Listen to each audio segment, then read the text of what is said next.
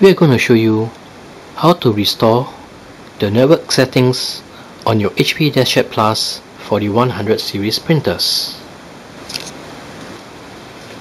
On the front panel, you need to press the cancel and the wireless button together for 3 seconds in order to reset the network settings. So let's do that.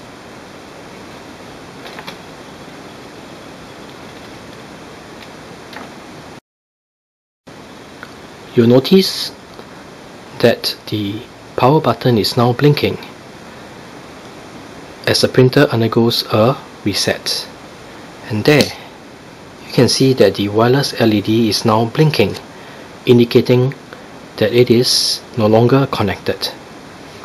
So this is how you do a network settings reset on the HP DeskJet Plus 4100 series printers.